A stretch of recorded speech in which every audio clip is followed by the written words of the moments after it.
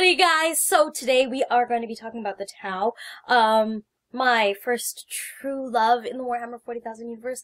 I played Tau for a very long time. I still collect them. I so love them. So stay tuned for after the jump and we'll start talking a little bit about the origins.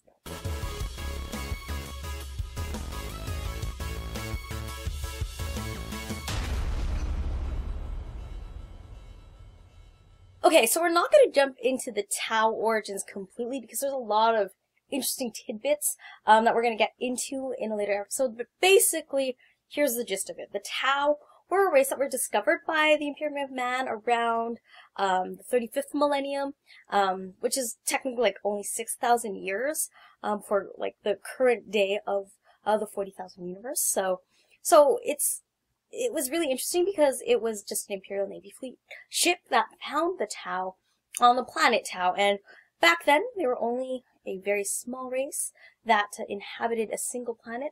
They had, done some warring amongst themselves, tribe-like, kind of, as the Imperium of Man were able to kind of observe.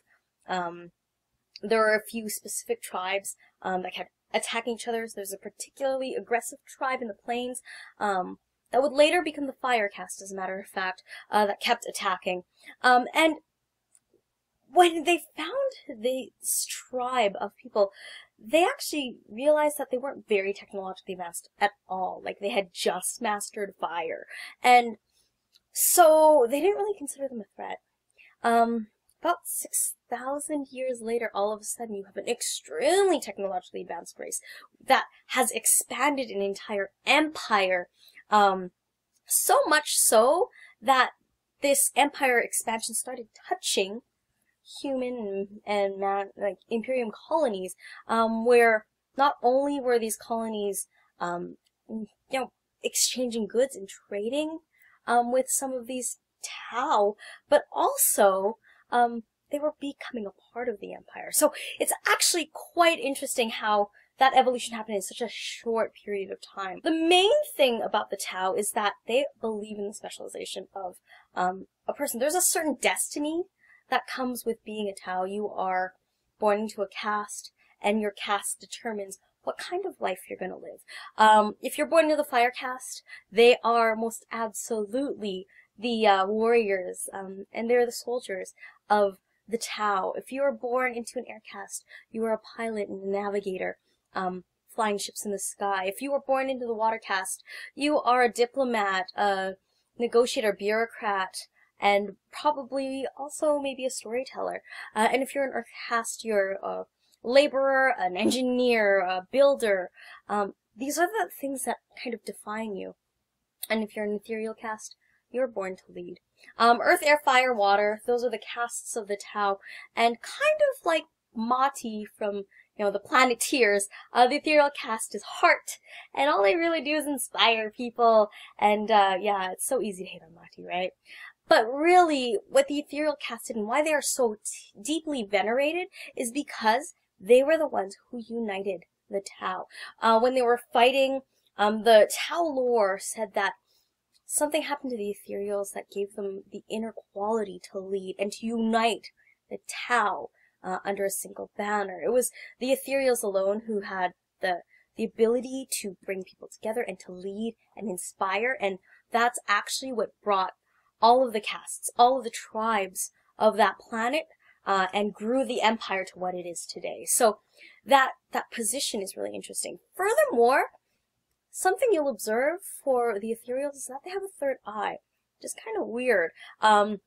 We'll get into that a little bit later in some conspiracy theory stuff about the Tau, but for now, just put a pin in that and remember it.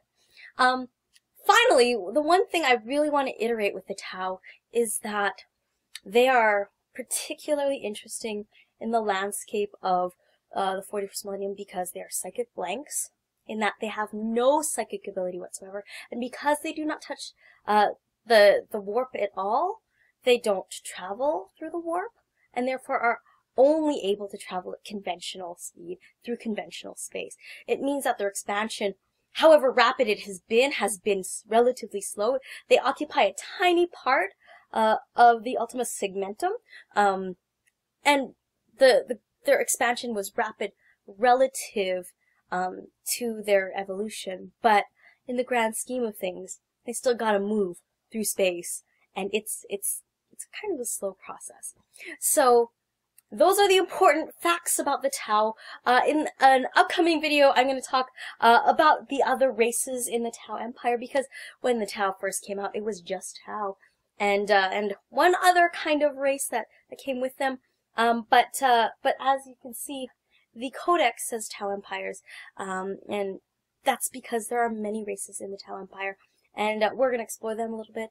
We're also going to talk a little bit more about the darker side of the Tau and the interesting conspiracy theory side of the Tau, again, in a future video. And check out this fantastic model Tegan sent me via Facebook. If you want to see your models featured in videos like these, I'm happy to do that. Just send them my way via social media. Links are down in the doobly-doo below. Thank you so much for watching. Let me know in the comments below what you're looking forward to, if there are any other 40k races you want me to touch on. It's a long month, and we're on day 8 of my video every day, April, so I've still got plenty of days to go, and I will continue to make videos.